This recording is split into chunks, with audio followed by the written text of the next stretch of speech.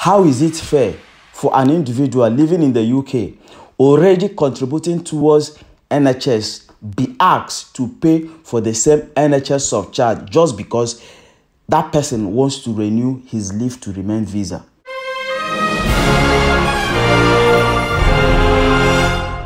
Mr. Speaker, every Thursday we go out and clap for our carers. Many of them are risking their lives for the sakes of all of us. Does the Prime Minister think that it's right that care workers coming from abroad and working on our front line should have to pay a surcharge of hundreds, sometimes thousands of pounds to use the NHS themselves? Prime Minister. Well, Mr. Speaker, I thought a great deal about this, and I do accept and I do understand the difficulties faced by our amazing NHS staff, and like him, I've been a personal beneficiary of people who've come from, carers who've come from abroad and frankly saved my life.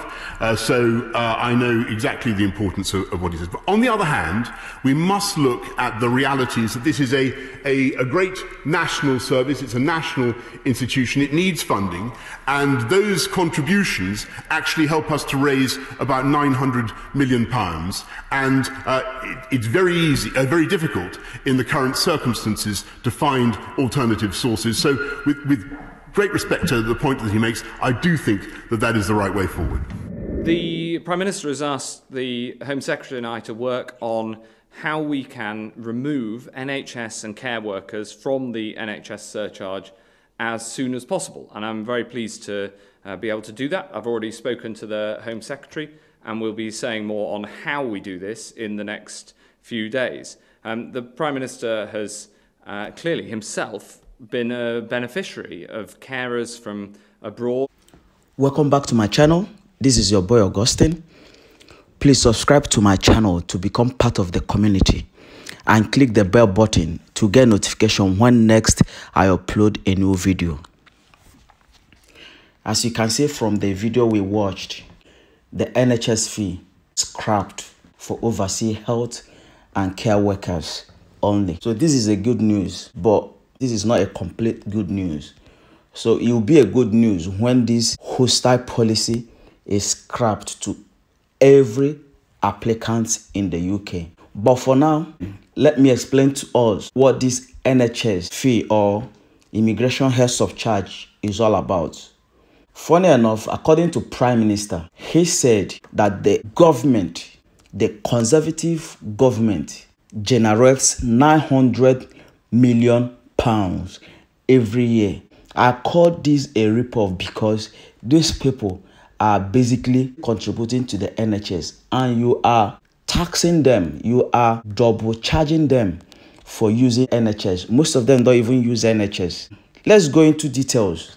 This NHS fee, sometimes we call it immigration health surcharge. For non-EU migrants, it is an additional fee. Without this payment, someone's application will not be valid.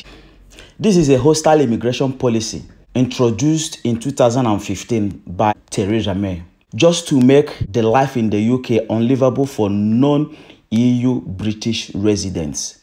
According to this policy originally, this surcharge was meant to, deal with the issues of medical tourism, which means if you are coming into the UK as a tourist, or if you are coming into the UK as a visitor and your visa is above 6 months, this is when you are meant to pay this money. Once this health surcharge is paid, individual is entitled to use the NHS in a similar way to UK residents. So I want us to highlight this word, UK residents.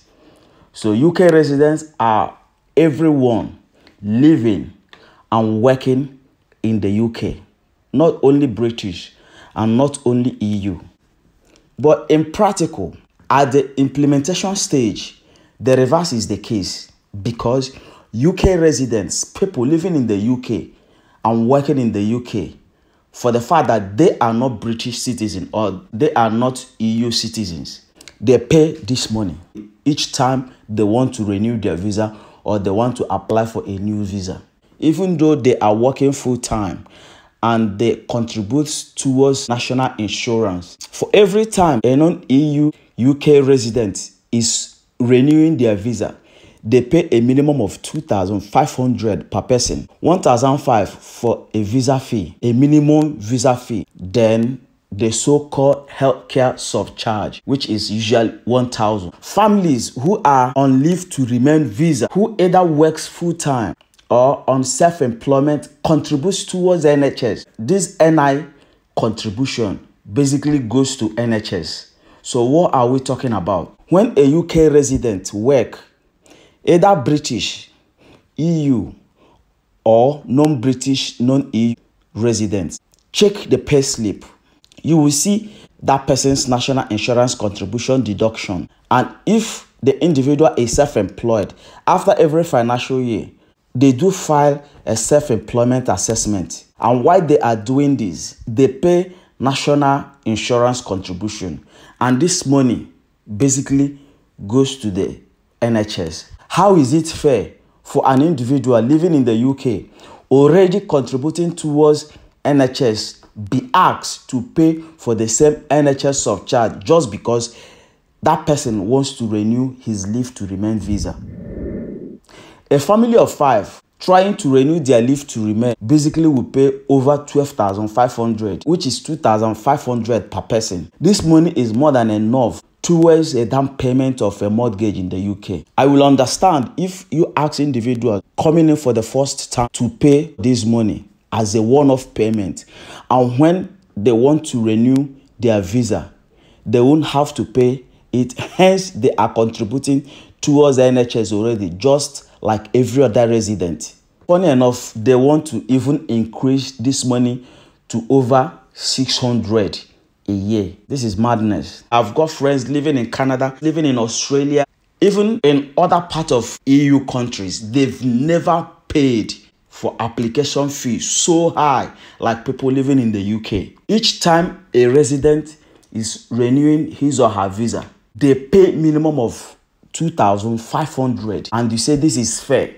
But when an EU citizen is renewing his or her UK papers, they only pay £70, and this £70 is classified as service fee. And when a non-EU citizen is applying, they pay more than 2,500.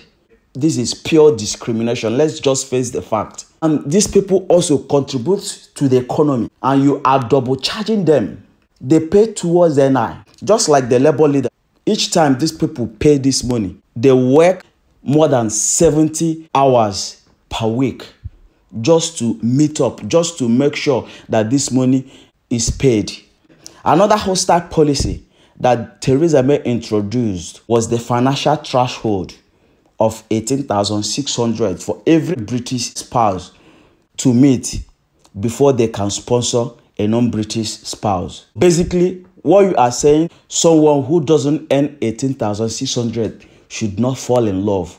Somebody who doesn't earn 18,600 should never think of marrying a non-British person. This particular policy has done more harm than good. This policy separates families. This policy separates kids from their parents. This policy makes life a living hell for both British and non-British families. Anyway, I'll be doing a new video concerning this. Thank you very much, and peace.